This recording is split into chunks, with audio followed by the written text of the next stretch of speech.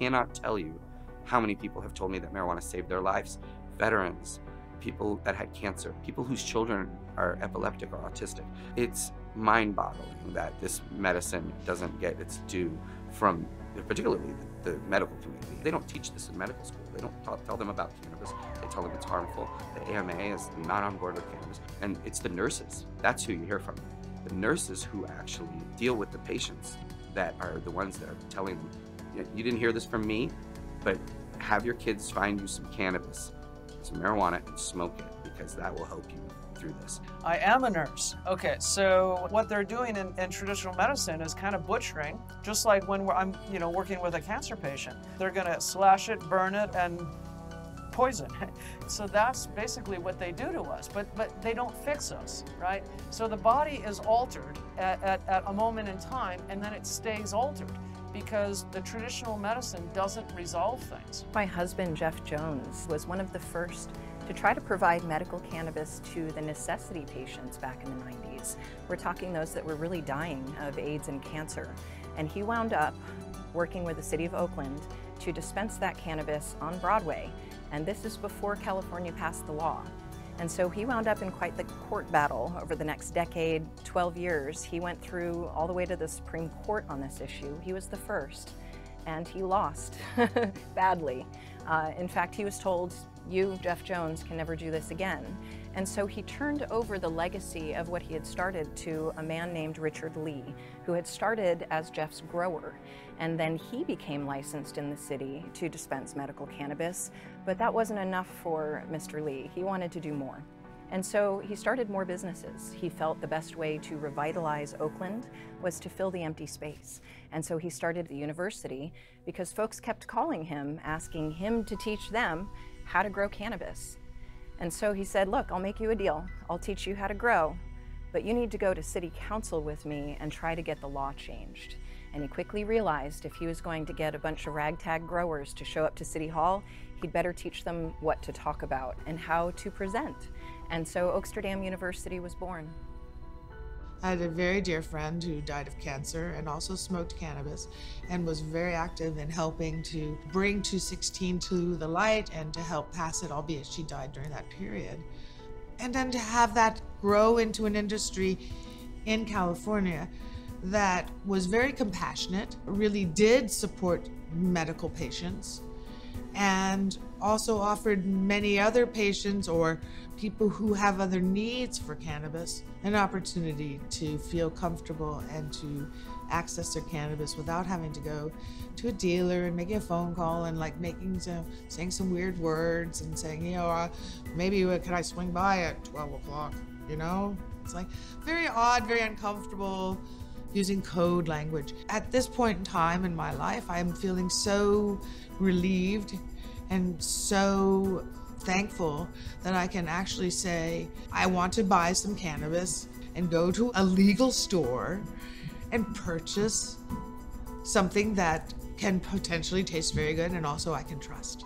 Ultimately, what ended the alcohol prohibition was largely led by women agreeing on this one thing, that prohibition has failed and it is bad. It is bad for our family and it is bad for our community, and so we must end it. We don't have to agree on anything else right now, just that one thing, deschedule. Most people that are in my community know about cannabis because we've gone to jail for it. Unfortunately, my sibling served some time because of it, but we will, within the church, allow everyone to take diabetic medicine, to take medicine for cancer, all of this that's prescribed by a doctor. But when it comes to cannabis, it's like, no, no, no, no, no, no. Cannabis is actually a healer. It's not just to get high. And while that is part of it, and that's okay, I, in my journey, getting better acquainted with it, am learning more from the healing and wellness perspective. I was raised around cannabis. I was not necessarily a user. In 2009, my grandmother had come down with pancreatic cancer. She was given 3 months to live. We sought out medical cannabis and she lived an additional 7 months. So it really inspired me to want to help other individuals while I was attending college. I actually stopped going to school because I was growing throughout this industry and I saw where it was headed, and I'm very passionate about helping patients and getting them the best life that they can get through marijuana. Modern day, we have tools now like our phones where we can share observational trial data or just anecdotal information around millions of people. And I would take anecdotal information from 1 million people, over 1,000 people in a clinical trial. And that's where I think we need to go, is utilizing the technologies we have, the peer-to-peer tools we have to share this type of information so that the confidence is built into the physicians that, look, this works for pain. There's 1 million people over here that claim it works for pain, and whether you believe them or not doesn't matter, they're gonna use it. If you decide to put your head in the sand over this, they're going to find a new physician and you'll be gone. So whether the FDA says about it, and that has to go through their religious regimen of doing this particular trial structure, when they're blind to the fact that the ECS is actually involved in that structure, that's going to, I think, drag on for way too long. And thankfully, the legalization is going to bypass some of that. This was my first year at CanMed, and it was an absolute pleasure.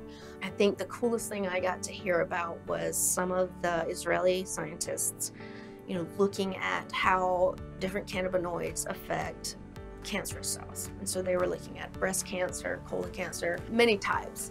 And what they were finding, and this is taking a lot of years to figure this out and get the data to support it, is that it's not just one cannabinoid that is doing the most significant work of getting rid of these cancerous cells. It's the combination. So, what we've been claiming, the entourage effect, is actually showing up to be true with hard data. And so they're seeing that it's not just one cannabinoid, it's the combination of two, or even the combination of two plus a terpene that is really having the greatest effect. And then on top of that, the different types of cancerous cells, it's not the same with each type. So whereas, combination of 3 might work for pancreatic cancer, it's not going to work for breast cancer. So there's just so many combinations and variables that we're going to have to figure out to really get this right. But, we're well on the way of figuring it out. We don't have an understanding of where these compounds all completely play, but the concept of using a single one as being the rifle shot that's going to solve your complex disease isn't really supported by what we're seeing here at CanMed. There's crazy medicine and great research all around the world already available, but everybody needs to do their own due diligence, just like when they go to the doctor and they get a prescription. Just because the directions say this, that's bullshit. Everybody is different. You go through the list of epilepsy and potentially autism and fibromyalgia, you suddenly realize we have been missing the entire Rosetta Stone for medicine for 80 years, and it's now here. For someone with my condition, brain cancer, the doctors have all given a green light knowing that I'm taking it. The people I've met and the education process has been incredible. There's a lot of older patients that could really use the benefits of cannabis, and I think the thing that I walk away with is the power of how we need to educate people. I mean, you've seen some of the specials done about CBD, you've seen some of the science collected on THC. The fact that it had anti-cancer properties alone should twist the fate about what we're talking about. Because if this was parsley, and it was on the side of our dinner plate, and it came out that it was doing what it was doing in our community, it would be the next wonder drug. But because it's the little 5-serrated leaf marijuana, we have a problem with it. Well, now we don't have a problem with it anymore. It's fine. Congress doesn't lead, Congress follows. And so it's really up to us citizens.